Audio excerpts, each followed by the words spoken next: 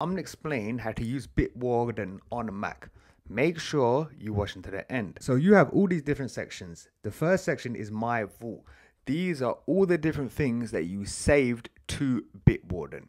And at the top, you have the different types. So you have login information, you have cards, you have identity, so this is stuff like passports and driver licenses. You have secure notes where you can create different notes, and you have SSH key, and here you have different folders. So if I click on the plus sign, I can make a different folder and organize my stuff a little bit better. Now if I click on send, this is a way where you can send notes to someone.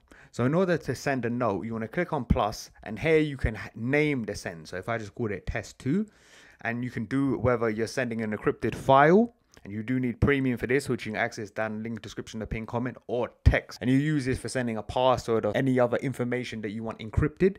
And then you can tick here where it says when access to send, hide the text by default, so they have to press the icon. And here you have different deletion options, so you can either make it delete within an hour, a day, 2 days, 3 days, 1 week, 30 days, or custom. You can do the expiration date. So you can choose whether the never or it will expire in 1 day. And you have the maximum access count. So if set, users will no longer be able to access this send once the maximum account is reached. You can do a password that they need to put in, write notes, you can hide your email address, you can deactivate the send so no one else can access it, and you can copy the link upon save. So if I just want to do this, then I can click on save. Now when they paste this link in their web browser, they'll be able to access the note I just sent them. And go back to My Vault, and if you want to create a new password, you can click on the plus icon. And here you can choose whether it's a card, whether it's identity, secure note, or SSH key. Yes, say it's just a login. And in the name, give it a name such as Google account 1. So yes, just say Google 5, and a username. And this is the username. It's usually going to be your email. And then you want to create a password. What you can do is you can press this icon here. And what this is going to do, this is going to make a random secure password. And if you want to change it, you can press that button here, or you can make it a passphrase as well. And you can choose the amount of names, the word separator, whether you want to include a number or capitalize. But if we want to make a normal password, we can make it go A to Z. We can do the minimum amount of numbers. So if I do 4 numbers, you can see it's going to be even more numbers.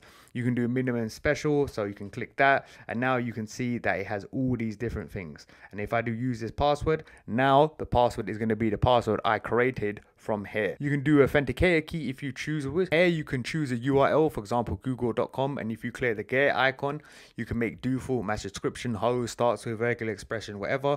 You can pick a folder, you can make it be a favorite, so it's going to come under your favorites. You can write notes about it, and you can do custom fields if you want, and you can save it by clicking this button.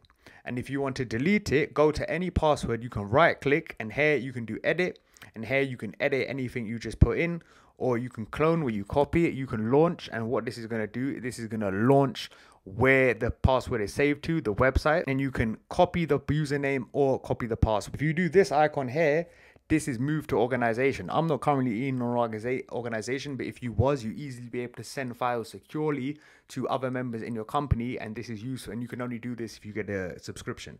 And if I click on delete, I delete the password. Bitwarden is by far the best password manager, and it's the one I personally use. It's free version, is really good, but if you want a little bit better version, you can try out the premium version or support Bitwarden down the link in the description, the pinned comment. If you found value in this video, please like and subscribe. Thank you.